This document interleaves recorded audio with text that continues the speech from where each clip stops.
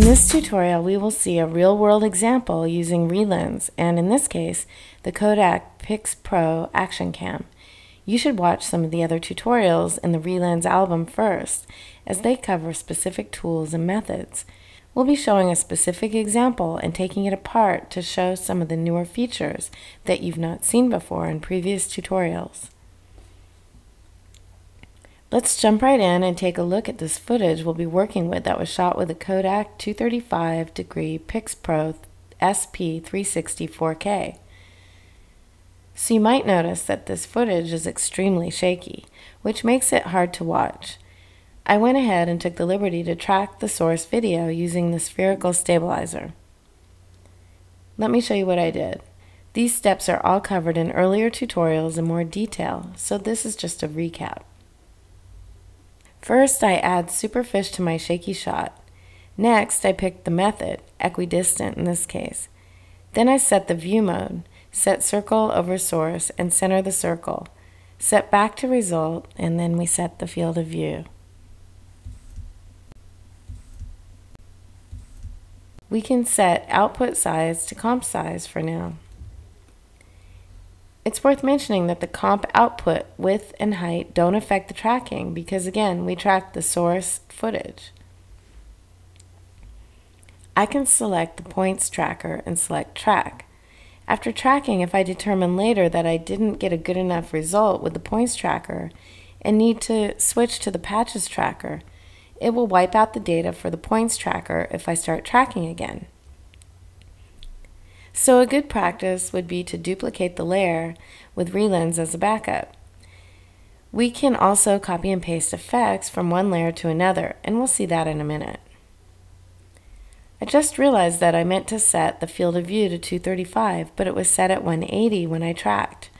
I'll get a one-time warning that changing source center, X, Y, or field of view, or radius affects the tracking data, and to please retrack if needed.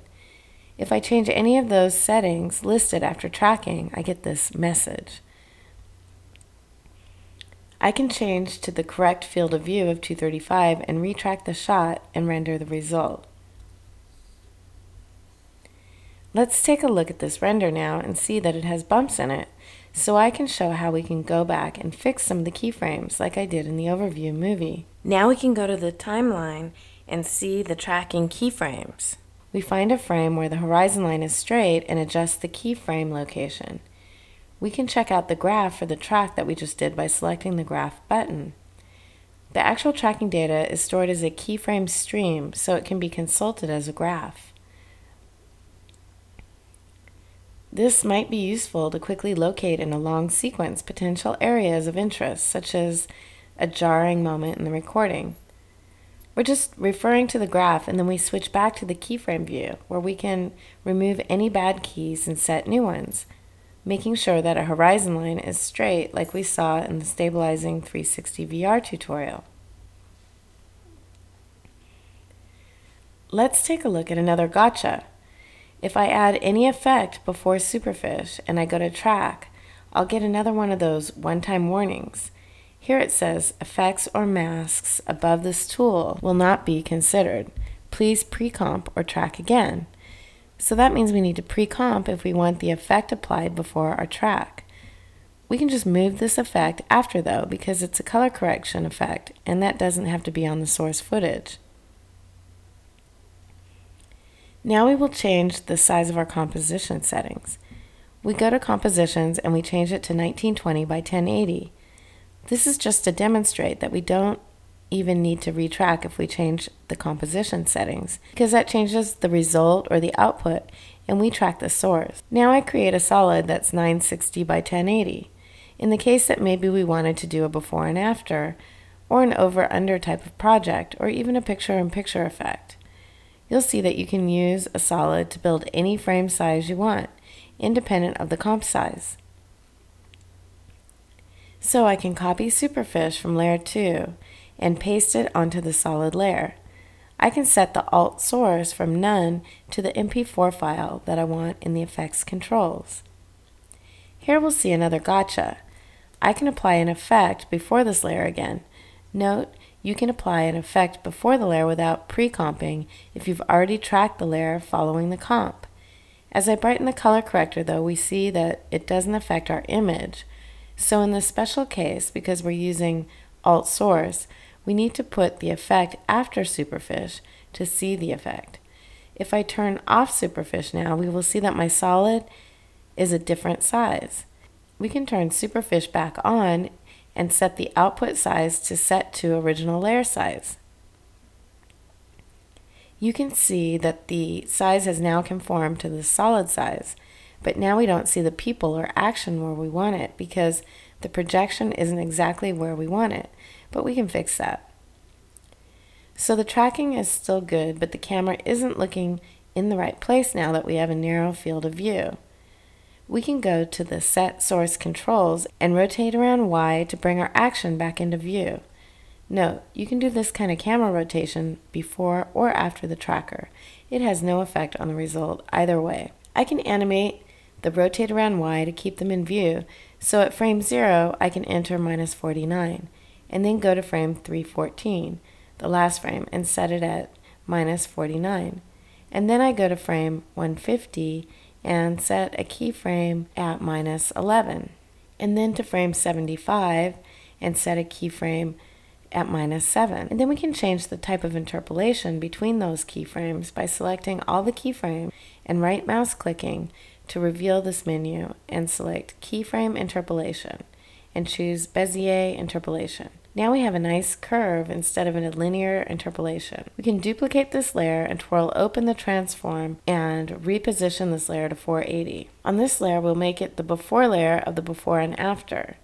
That's what I'm showing you how to do, by the way. So we'll put it back to its original by removing the stabilized data. We do that by going to stab mode and changing it to bypass. Now we go to layer 2 and reposition it to the right by going to transform and making the position X to 1440 instead of 960. So you've seen how to use relens to project your layer onto whatever size solid you want and bypass the data on the left to keep it original. And then the stabilization will be rendered on the right solid only when you export the shot. This can also be useful for an over and under. In a side-by-side stereo, one would change the alt source to a different source than the first one. In a picture-in-picture effect case from the same source, it would come from the same source and the same tracking. We would just have different rotations and focal length for one. So the point here is that we can copy our stabilizer effect with tracking already done from one layer to another.